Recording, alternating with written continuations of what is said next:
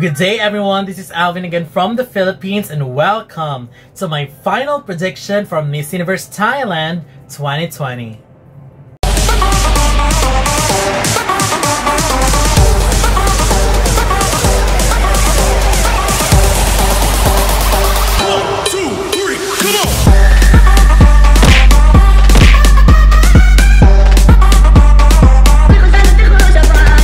Now, this is actually my fourth video in tribute to Miss Universe Thailand 2020 pageant. Part 1, 2, and 3 are already uploaded in my YouTube channel, so if you haven't checked that out, please do.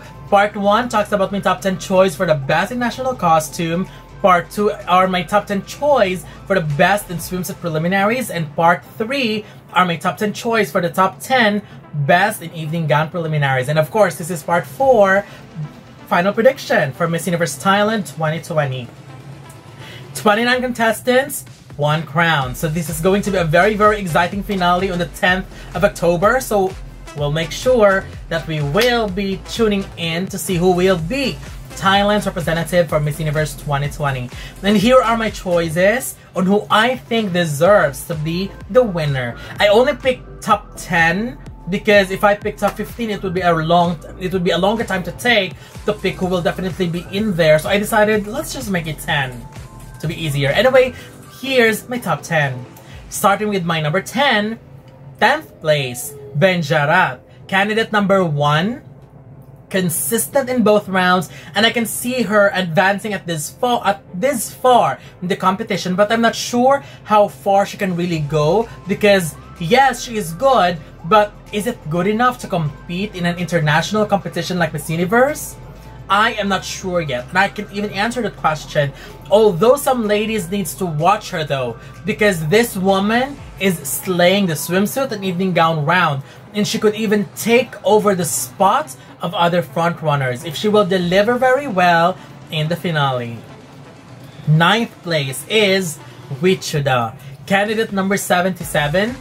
I will be very disappointed if this woman will be ignored because I really feel like she is one of the strongest candidates during the preliminary competition. I like her very much. The only issue with her is she resembles Stephanie Gutierrez, Miss Universe Venezuela 2018, and I wanted her to build her own unique identity, but nevertheless, performance-wise, she was one of the best ones. 8th place is Patita. Candidate number 33. Strong candidate as well, but I am not sure if she is giving the same strong impact just like the other ladies above her in this list. I can see her doing very well and will be rewarded with the right and well-deserved placement based on her performance, of course, but I don't really see her going beyond top 5, but we'll see how she does in the finals. I mean, she's good, but is she bordering top 5?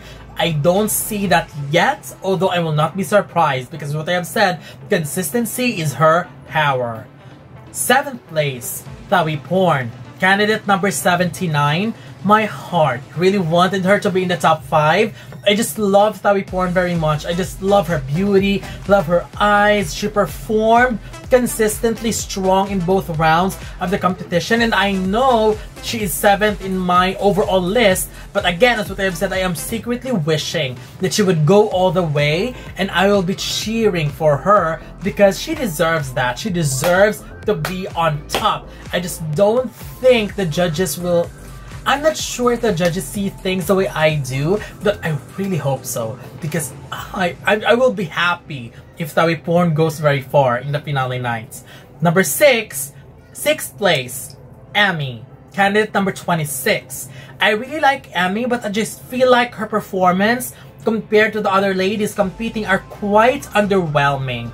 Her swimsuit was good, her evening gown was just okay, and if she isn't as hyped as other candidates, I'm sure she will be much lower in this list. However, I am also aware of the fact that many people loved her, even me, because she can speak very well. But then again, those great speaking skills will be useless if she can't pass swimsuit and evening gown.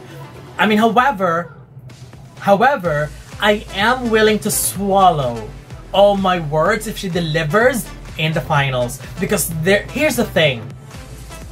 If Emmy enters the top 5 final question round, it is done. I mean, she's going to deliver, give a winning answer, and of course, she will prove me wrong. Full stop.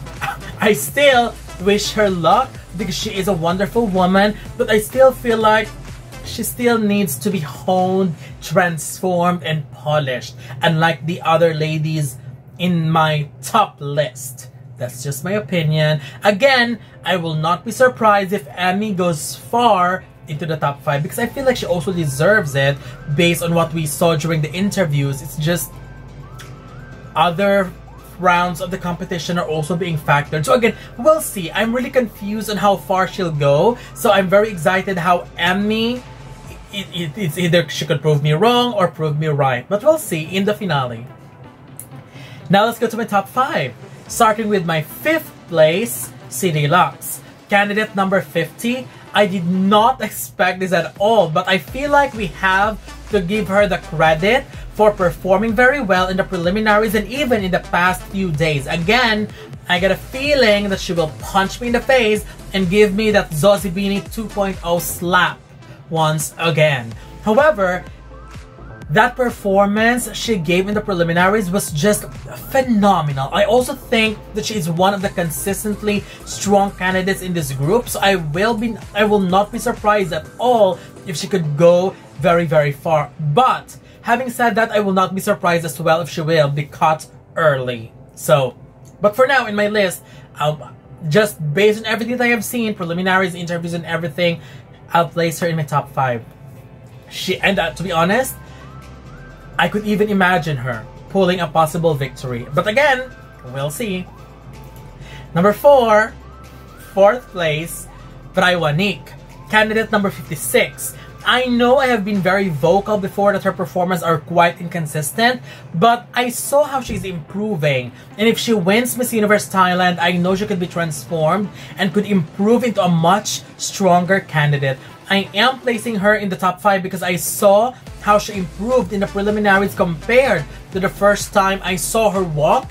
And if she could polish everything in the finals, I can see her doing some serious damage in the top 5. Remember, she is a golden tiara holder and she is a strong speaker, and I am serious that if this woman could pass swimsuit and evening gown, expect her to do some serious damage in the top 5, do some shuffling in the result, because we might see her placing very, very high. Now, here are my final 3. Second runner-up is Pravinar, candidate number 8. If I haven't seen this preliminary competition, I would be placing Vina somewhere in the top 5 or could even be in the top 10, but I am amazed at how this woman transformed into a solid contender in both rounds of the preliminaries. She surprised me in both rounds and surprised in the best and amazing way ever. If she can transform and amazingly do it in preliminaries, imagine how strong she's going to be in the finals, and that makes me very excited for her. Another possible crown contender. My first runner-up is Punika, candidate number 18. Being a product of an international pageants and doing well in both of them, I can really feel that Punika can also be a great choice to send to Miss Universe because she has already proved twice that she can do it and make her country proud, and I have no doubt that she can do it for the 3rd time once she go to Miss Universe. One of the strongest candidates when it comes to catwalk skills, and you will never be disappointed every time she performs. She also speaks very, very well based on the translation that I have seen, but I haven't heard her in English yet. Having said that, I believe no one will be surprised if we will be seeing Punika in the finals, either in the final 2 or even winning, because I will not be surprised if she wins. She is so good. I have also seen a lot of videos where she is interacting with her fans, and she's such a very, very sweet woman, very down to earth. She interacts with her fans just like there's no barrier at all, just like a very personable candidate, and that's what we really wanted to see as a winner. So Punika is my first runner-up in this final prediction, but if she wins, no surprise at all. But my choice for Miss Universe Thailand 2020 is Amanda, candidate number 97. Being chosen as one of the Golden Tiara Queens just proved that she is one of the strongest speakers in this batch, which is also an important quality that a winner needs to have, especially with how IMG is going. When I was watching the preliminaries, I just feel like I smiled watching her performance. I mean, it's an overwhelming feeling because I can really see Amanda doing very well and even win Miss Universe for Thailand. She doesn't only have the beauty, but she's got the charisma, the confidence, and solid performances in both rounds of the preliminaries. I expect nothing less from her, and it would be a shame if we do not see this amazing woman in an international stage like Miss Universe. To be honest, I'm so happy watching her preliminaries because I just feel something special in her. Something that screams possible Miss Universe. I'm really hoping Amanda is the right winner. But then again, regardless on who wins on the 10th, I'm pretty sure Thailand is going to make an excellent decision and will be choosing the right candidate for their country to represent in Miss Universe 2020. So that's it. This is my final prediction for Miss Universe Thailand 2020. So I would love to know your thoughts. Do you think I missed some of the stronger candidates or some of your favorites? Don't forget to leave your comments below. Don't forget to give a thumbs up and share the video as well. And most importantly, don't forget to subscribe because you'll be seeing more of these videos in the future. For now, thank you very much and have a wonderful day from the Philippines.